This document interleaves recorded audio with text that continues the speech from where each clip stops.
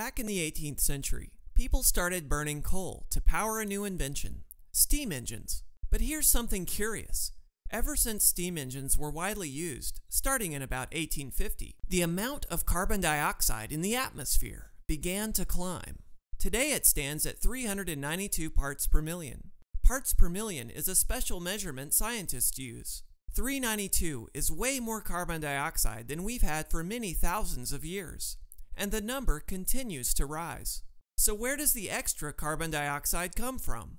You might say it comes from our success, and steam engines were just the start. It comes from our bustling cities and towns, filled with things like cars, planes, factories, office buildings, homes, computers, TVs, air conditioners, and refrigerators. All those inventions were good, and we've accomplished some amazing things because of them. But they all require one thing: energy, lots of energy. And it's our thirst for energy that has some unintended consequences for the planet. Where does energy come from?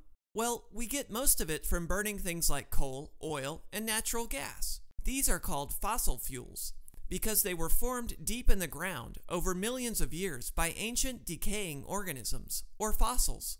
Chances are, most of the things that you do that take energy in a given day are powered by burning coal in a power plant. And of course, you burn gasoline, which comes from oil, when you ride in a car. Meanwhile, many homes and buildings are heated by natural gas. Fossil fuels are full of energy, and they've been useful to us. But there's a problem. Burning them releases carbon dioxide into the atmosphere. In 2009, each person in the United States used enough fossil fuel energy to release an average of 17 tons of carbon dioxide. That's about the equivalent of 4 African elephants. Over time, all of that carbon dioxide really starts to add up.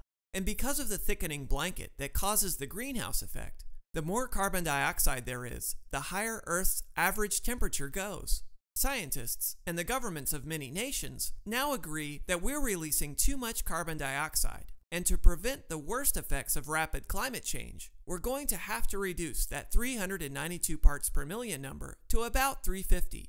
Fortunately, by making good choices now, we can tackle the problem of too much carbon dioxide. And in case you didn't know, you can be part of the solution too.